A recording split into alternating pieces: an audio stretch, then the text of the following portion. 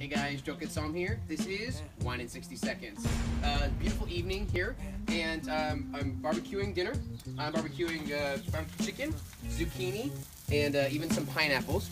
I have a different wine for that. However, while I'm grilling, I'm also sipping. And this is the Peju Provence. Peju is a winery in Rutherford on the Helena Highway. Right there, it's a beautiful facility, lots of wines.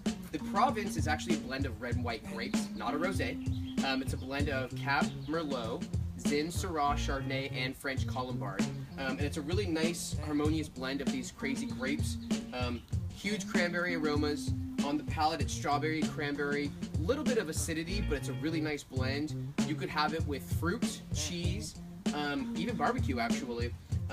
It's $23 at the winery. You could get it online in some stores, but it's harder to find. So check it out. Remember, what you like, I'm going to tell you something. Cheers.